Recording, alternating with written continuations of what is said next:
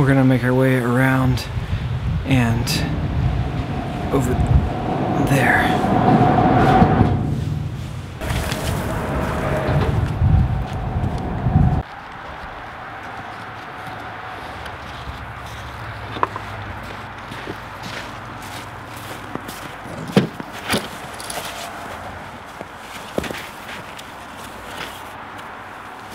Alright, we're going to paint here, looking this way, and we are standing on frozen part of this little creek. Kind of, the main river, the Bitterroot River, is just over this, so this is kind of just an offshoot of it. But this is frozen solid. I did get a little close to the edge and stomped and heard a crack, but it's not like we're in any danger here. I'm not gonna fall through to my neck or anything like that. Just get my feet wet if that worst case. But it's frozen. It's frozen solid.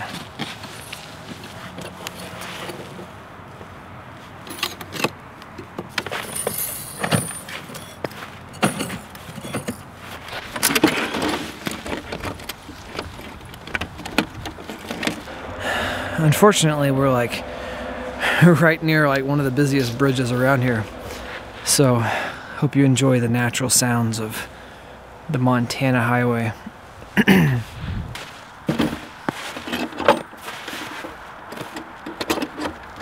For this session, I'm really not expecting to work that long on it. This is a 20 by 20 or so, 20 something by, it's a square. I'm not sure what it is. But my goal isn't to try to do a finished piece in this session. I'm gonna just, like, I'm not gonna squirt any fresh paint out. I'm gonna use whatever's out and just get the loosest suggestion of it on there.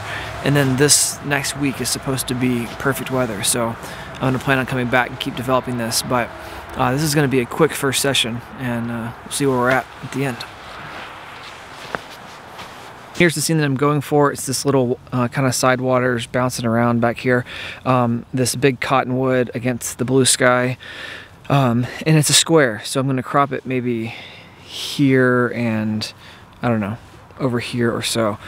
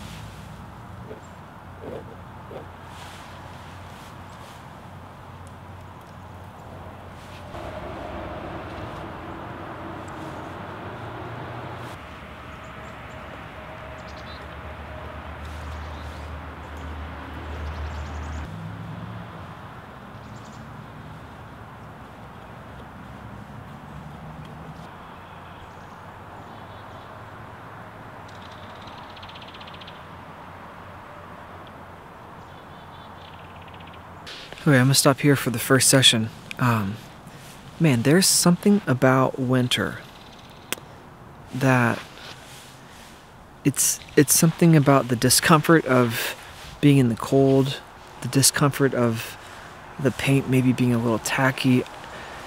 I don't know what it is, but there's something about the experience of painting in this condition that I absolutely love, and I always like what happens in the paintings too. You know, this thing's not done. I'm gonna come back, you know, tomorrow, maybe more sessions, but there's an immediacy that I grab when I paint in the winter. That's something about the comfort of other seasons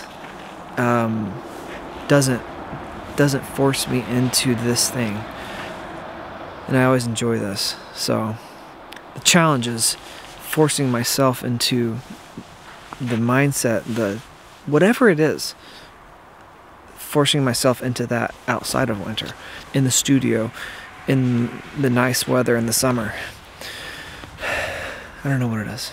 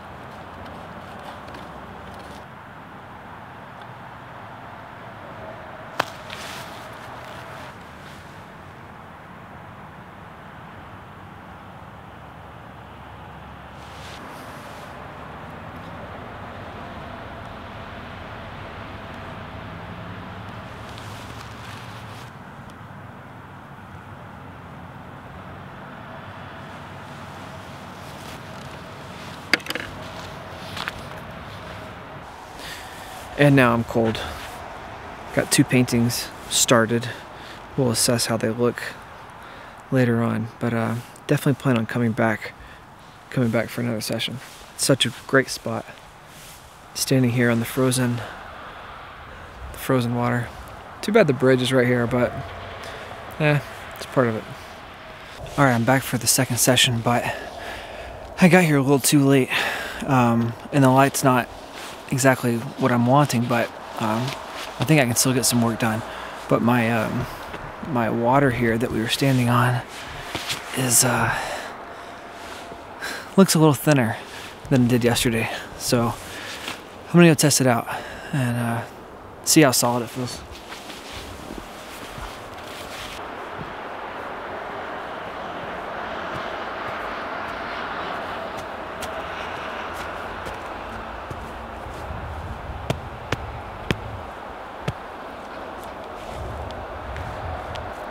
I don't think it's a good idea to stand on that.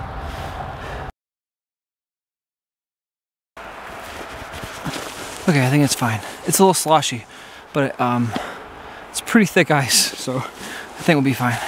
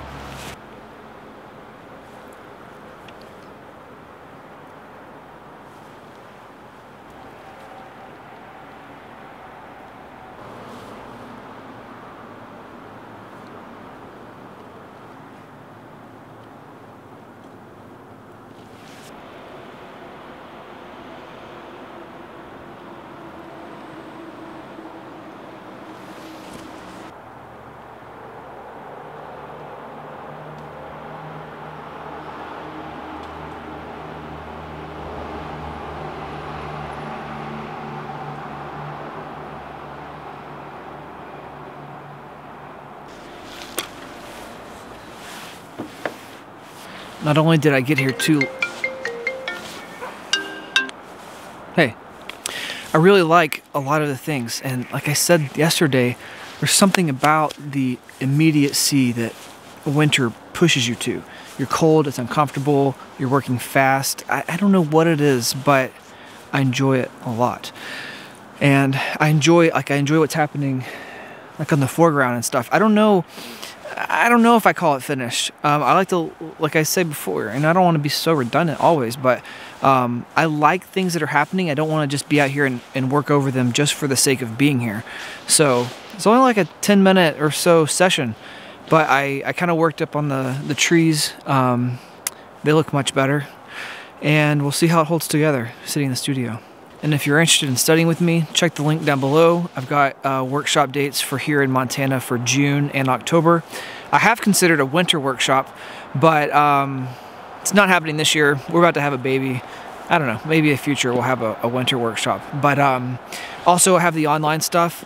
If you are an experienced landscape painter, but you've never painted outdoors, or you're trying to think about going to paint plein air, my online course, seriously, will be very helpful. I geared it towards beginners because I think that it's a great place for beginners to start, but it forces you to be direct and simplified, and that's what you have to do when you're out here. So those things are on links down below if you're interested in them. So thanks for watching.